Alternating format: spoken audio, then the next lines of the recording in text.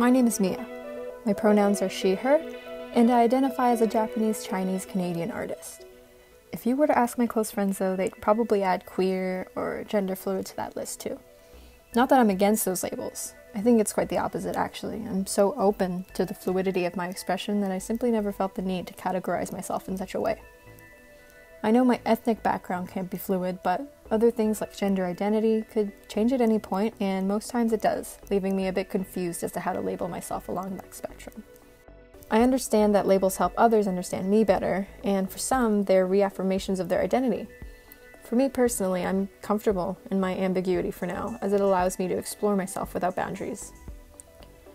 Generally speaking, there was always something about me that strayed from what you could consider a normal girl in my younger days.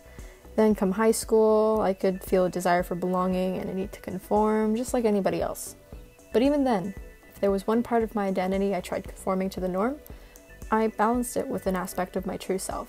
For example, incorporating Japanese or Chinese elements into my wardrobe, whether traditional or from pop culture. I'm not sure how conscious of it I was at the time, but staying true to myself has always been a core value of mine. From my ethnic background to my gender expression, I know I'm not myself without taking pride in either aspect of my identity. Then came university, where I studied fashion. Coming to class decked out in an extravagant outfit was basically the dress code. From dresses to baggy jeans, I liked it all. And I loved that fashion allowed me to explore my gender identity beyond what you could call female fashions, and I could incorporate my ethnic background too. Although even at this point, I never considered owning a title other than girl or woman.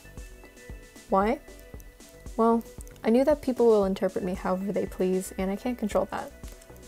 Maybe it's the artist in me, but I'm actually fascinated by the idea of leaving my outward expression open for interpretation like a work of art, as cheesy as it sounds.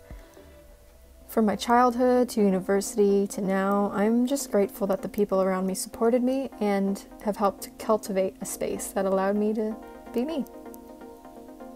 My advice for building confidence is to prioritize yourself. There will always be people who disapprove, but there will also always be people who support, and it's obvious which one you need in your life more. Why seek approval from those who refuse to give it? Explore yourself to your satisfaction, and get to know yourself like you would a friend. And most importantly, be there for others also exploring their identity, as nobody gets to their destination alone.